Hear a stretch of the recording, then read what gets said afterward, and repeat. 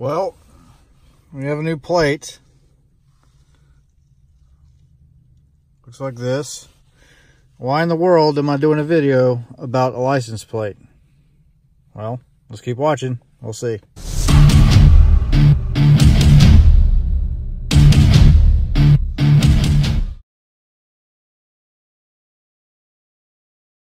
What's up, guys? Welcome back to the channel. So if you followed me for any length of time, then you know that I have had disabled veteran plates on the back of my car, handicap plates. Now those plates are gone as of today, and I want to just talk to you about, this is a really silly video. I want to talk to you about why I had those plates and why they're now off of my car. Let's go. So we are here with Rob. You can follow him on Instagram. I'll link it all down below. But this is his GT350, and we are about to install a really sick custom modification to his car. He's brought it to me because he knows that I know what I'm doing, and you're gonna love it. So definitely stay tuned to the channel, subscribe, turn the bell notification on so you don't miss that video. You don't want to miss it.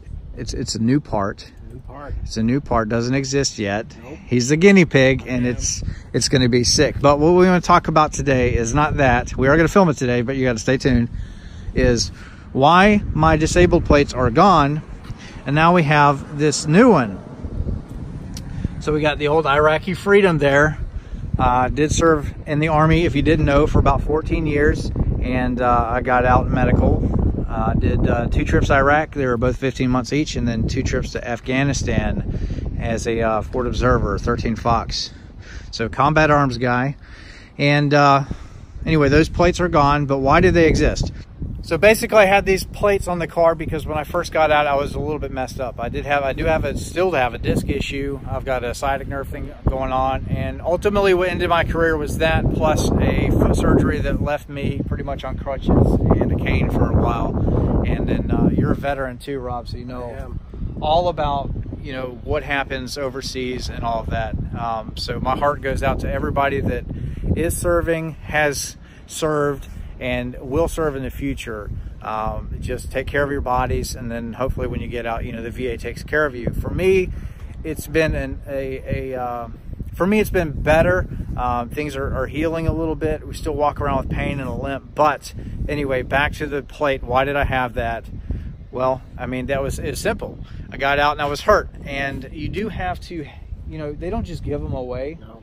You do have to medically qualify for these plates. And if you guys live anywhere near like a military installation, then you know all too well that DV plates can be a very common thing. And you have one too, right? I do.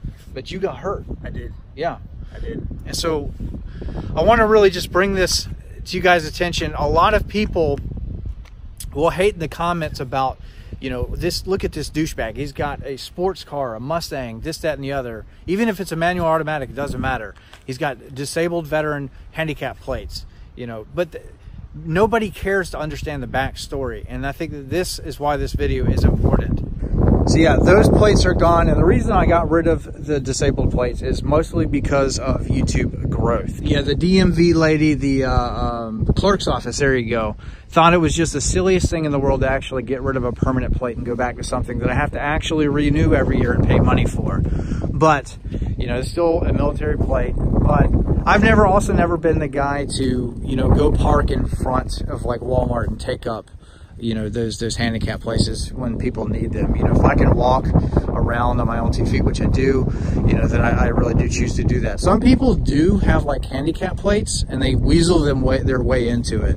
But if you have a DV tag specifically, you know, they're pretty adamant about, you know, checking, you know, all the paperwork, making sure that you qualify medically for that stuff. But that is ultimately why I had that plate on the back of my car, but it is now gone.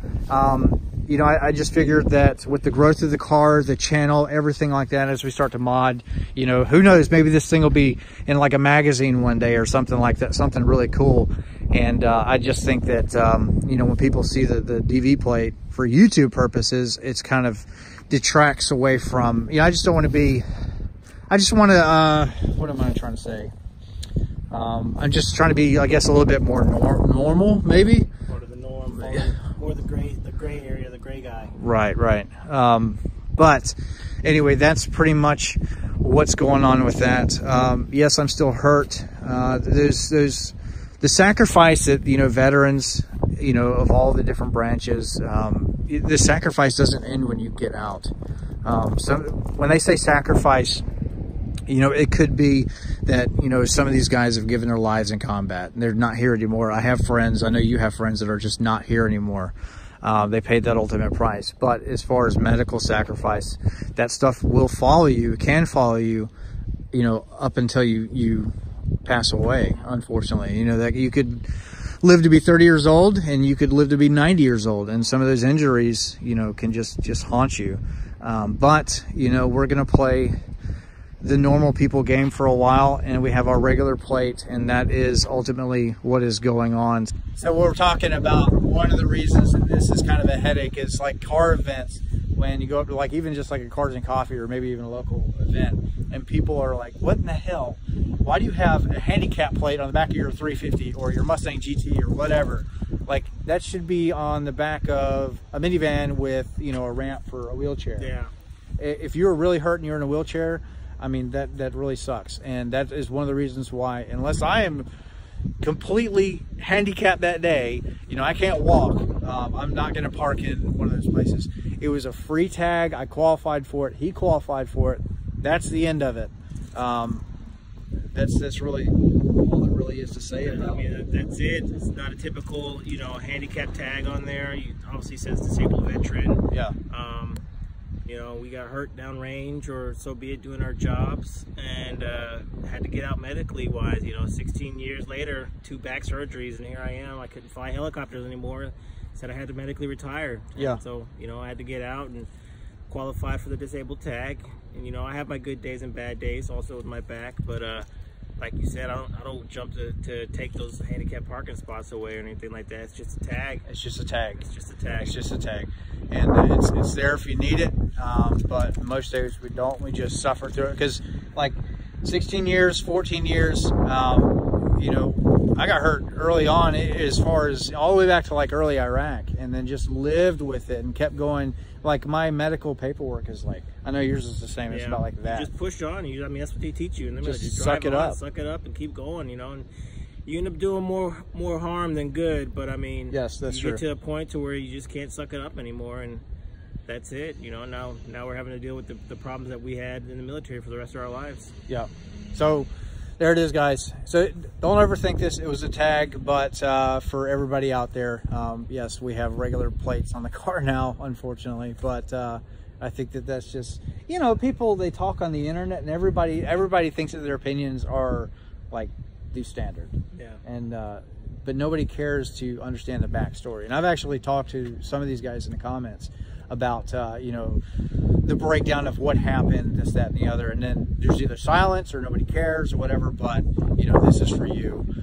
This is why I had those plates, and this is also why they're not there anymore, just so I can just be normal and not hear about it anymore, and I'll just live with it. But whatever, life goes on. So there it is. We have normal plates back on the car.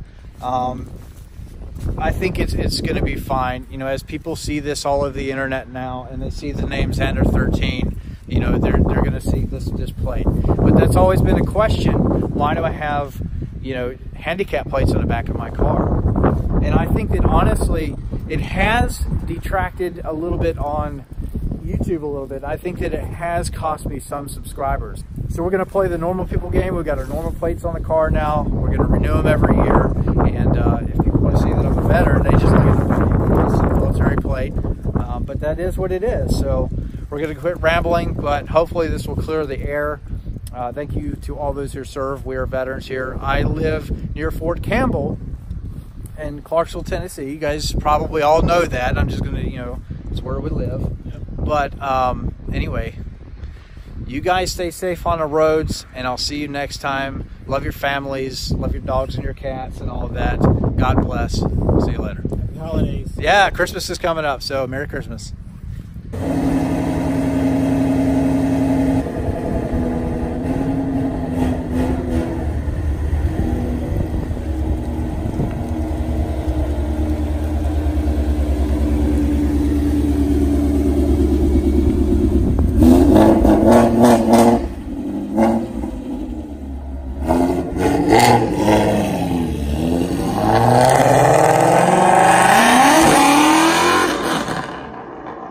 Oh my God, the thing is loud. Oh man.